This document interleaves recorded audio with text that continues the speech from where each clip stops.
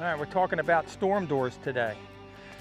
This is an inexpensive wood core door, and that means it's got an aluminum skin, and underneath that is a wood core door. Which is going to happen is water is going to get in here. This thing is going to weigh a ton. It's going to start pulling away from the hinges. It's going to start swelling up, and that's why I believe the expensive doors are the smarter move.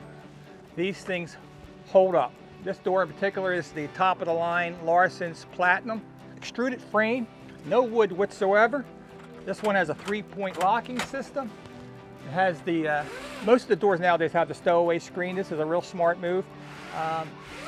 January, all of a sudden it's 70 degrees out, boom, you can just open it right up.